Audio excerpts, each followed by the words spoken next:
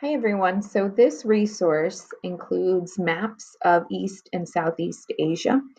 So when you open Google Slides, if you want to see the maps a little bit bigger, you just need to click on the Present button.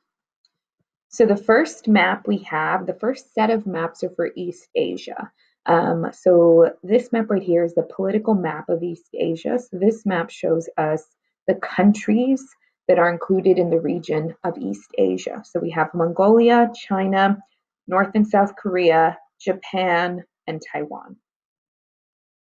The next map is a physical map of East Asia. So a physical map shows us the physical features and landforms. So we can see that these blue squiggly lines are representing rivers. We see some mountains labeled, plateau, and then the key shows the elevations. So the highest elevations are in red. Those are going to be like high ground mountains. We can see that the mountains are in the darker colors. And then the green is at 0 feet, so that's at sea level.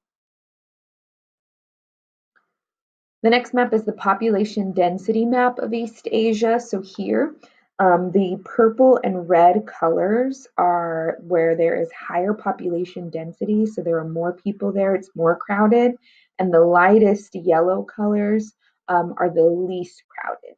And so if we go back and forth between, let's say, the physical map and the population density map, we can kind of see why. For example, here we have a desert.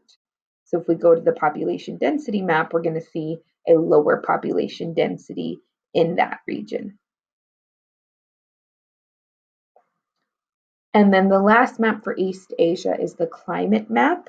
The key is color coded, and so each color represents a climate. So this section right here is in this lighter green. So this is a humid subtropical climate. And same thing as before, we can make inferences about population distribution switching back and forth between these maps, right? We can see the type of climates that maybe a lot of people want to live in, as well as the climates that not so many people want to live in. The next set of maps is for Southeast Asia, and it follows the same pattern. So we have the political map, the physical map, population density map, and the climate map for Southeast Asia. So even though these both regions, East and Southeast Asia, we're going to be learning about at the same time, these maps have them separated so that you could get a clearer idea.